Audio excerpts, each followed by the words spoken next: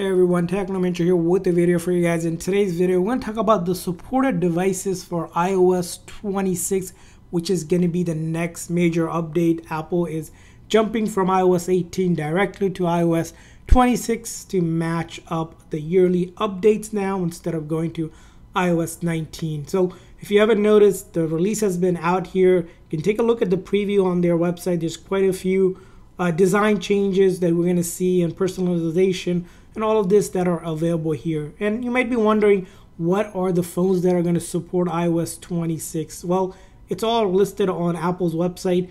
These are going to be the iOS 26 compatible devices. You can see here, of course, the new iPhone 16 lineup, the iPhone 15, iPhone 14, 13, iPhone 12, iPhone 11 series, and then the iPhone SE second generation or newer, which would be the iPhone third generation and the second generation.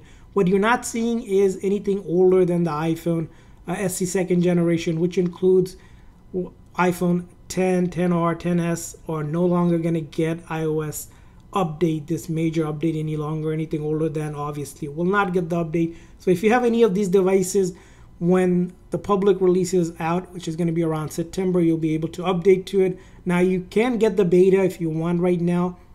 Beta, which if you don't know, you can go into your settings, go to general, software update, and then if you turn on the beta update, you can actually get the beta update on your device just like that, which I don't recommend. Something you install on your main phone, something you can do it on a backup phone, but again, it is a beta update. It's not the official release yet, but you can preview the features if you do update to a backup phone like that. But that's going to be the list of supported devices. I hope this video was helpful. If so, please consider like and subscribe button for more tips and tricks. We'll see you guys next time.